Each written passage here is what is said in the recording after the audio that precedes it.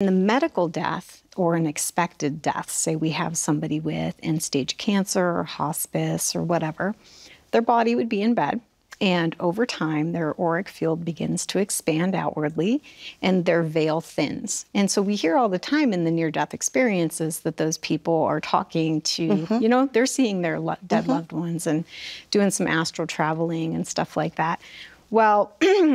at the moment of death, in the actual cardiac arrest, which is when they go agonal and their heart quits beating, this is so beautiful to watch too, because it's this really organized, energetic, it looks like ribbons unfurling. And it starts at the base, down at the tailbone, and it unfurls like a ribbon all the way up the vertebral column, and then the soul would exit out the crown of the head.